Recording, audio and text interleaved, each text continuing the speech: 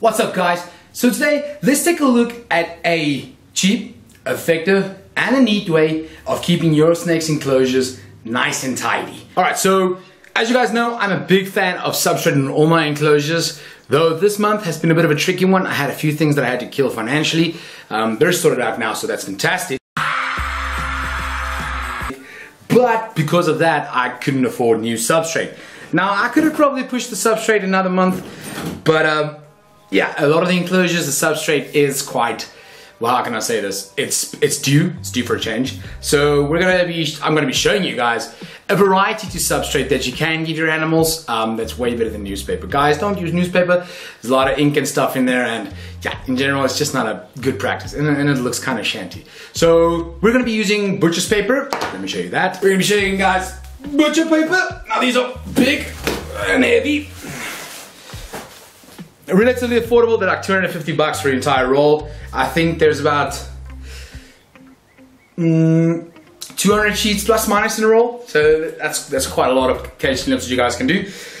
And then the second one is the all-time favorite, paper towel. So we're actually going to start off with the black rack over here. This one, the famous one over there that you guys already love and love. We're going to be taking out all the substrate, and I'm going to be showing you guys two new individuals that we got today as well. So definitely stay in this video for that. You guys are definitely going to want to see these new additions. So yeah, we're going to be cleaning all of the substrate out and then putting paper towel in these because these are a bit too small for that big butcher table. So let's jump right into that. A little longer than a few minutes later. We're basically done with this black rack. Let me show you guys quickly what I did here. So for now, all the snakes are in just plain paper towel. Shame, look at how tiny that little squam legs. The bandit's upset with me. The new, I'm gonna show you guys the new addition. But yeah, so I took out all the decoration pieces. They're gonna get washed now in the dishwasher. This is just to clean everything up nice and easily. And since I have the luxury of a dishwasher, I'm using that. So I'm actually gonna show you guys what I do and what my process is with this little tub over here. All right, so first off, let's get the snake out. Right over here. How pretty is this little snow corn snake? I mean, I've seen nice corn snakes, nice snows, but look at this thing. It's beautiful. Crazy pretty. Even has some lime green to it at the bottom, but yeah. So I take the snake out, put him in his own little separate shandies while I clean up. Always secure everything. All right, and then I have a look at everything. All right, so this needs to be cleaned, so get most of the debris off. Put it aside. The woods I'm not going to be reusing again. They're basically old and tired now, so they're going away. This moss looks usable still, so I'm going to take the moss out and put it there with the rest of the moss that's usable. That's some extra I still have left from the time before. All the water dishes mandatorily are going to get washed. And then all of this you see here, all the substrate, I just literally go and dump it out. And now I'm just going to quickly F10 it and then get right back to you guys. So now that it's cleaned, I just reintroduce the animal back into its little tubby.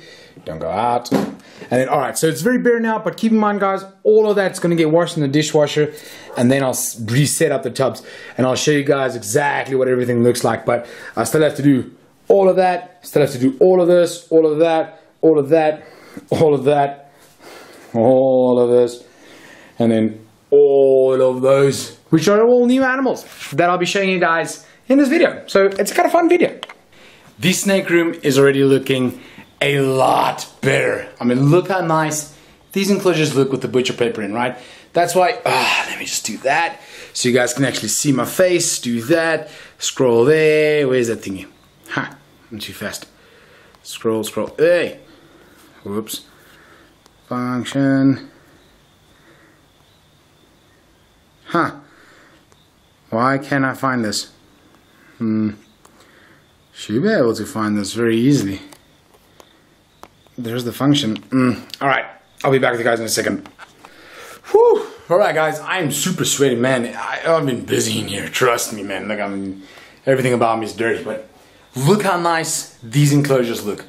Look at that, man. I mean, that's so sick. So this over here, as you guys know, is the Doomeral's females enclosure.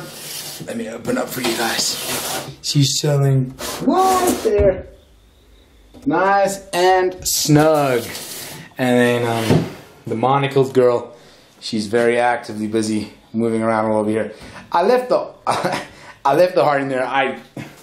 Yeah, there's a story with that heart, and I like it there.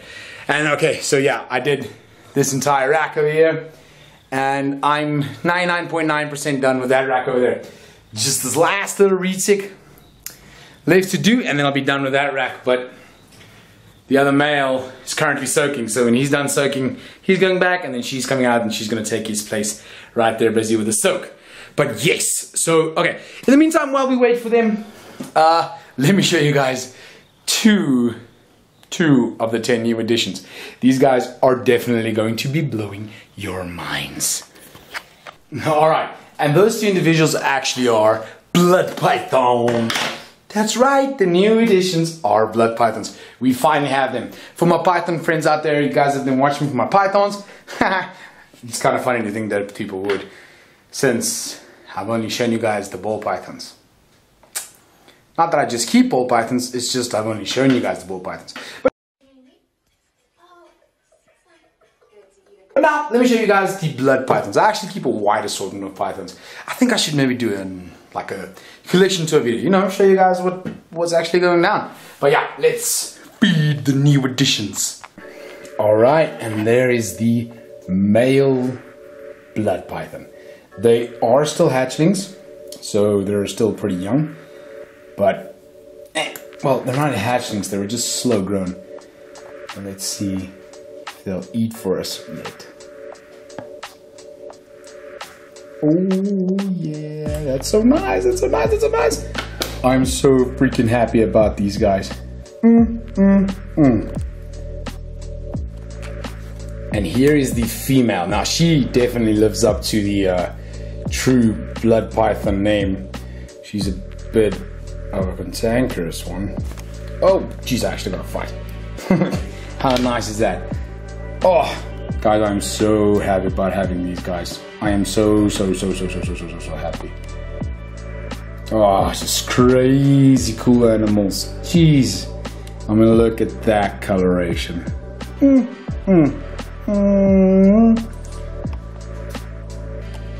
Why am I so excited about having the blood pythons?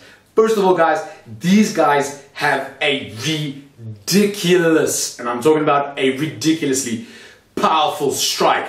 And I actually want to observe that, right? So the guy got them from the guy that bred them out, which is REPTILES. I'll link his Instagram in the description for you guys, so you guys can go check him out. So REPTILES bred them out, and he actually has stated that the mother of these has physically struck. Wow, I'm struggling with English today. Has physically struck so hard at a rabbit that he gave her, that he could physically hear on impact how that rabbit's ribs broke. Now, okay, full disclosure, listen, before everyone goes off and panics, he only feeds pre-killed, guys. Well, not pre-killed, frozen thawed. So nothing not up to standard. We follow and adhere to the rules and the protocols. But yes, so he says he could physically hear when that blood python went like, bah! You could physically hear the rabbit's ribs crushing with just the impact of the bite. Now that alone, to me, is very, very impressive. The second reason why I am so excited for having a blood python is because I want to disprove their bad name. So they have a reputation all around that they are quite an aggressive python species. This is true for a majority of them, but the reason for that is lack of time.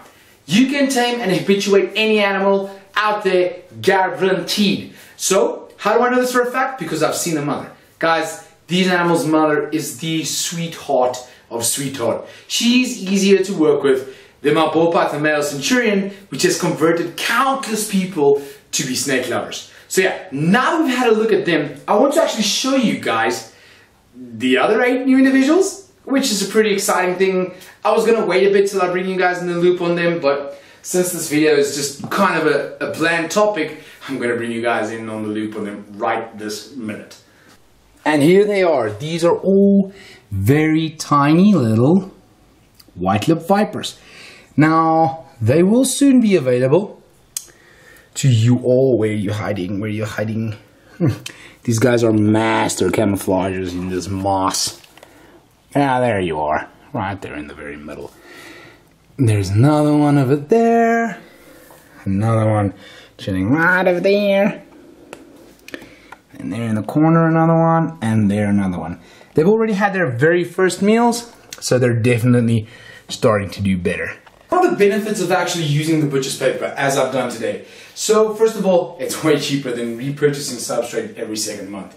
It is not as aesthetically pleasing as substrate, obviously. Substrate is so close to the natural thing.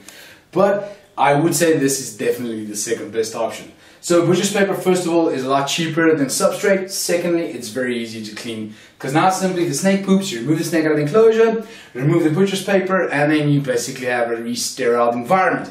Whereas with substrate, you'd have to remove all the substrate eventually and clean up the whole thing to make it sterile. You can't simply just spot clean. This, you also can't spot clean, so it forces you to every single time clean basically 100%. So yeah guys, that is in a nutshell why butcher's paper is definitely not a bad option.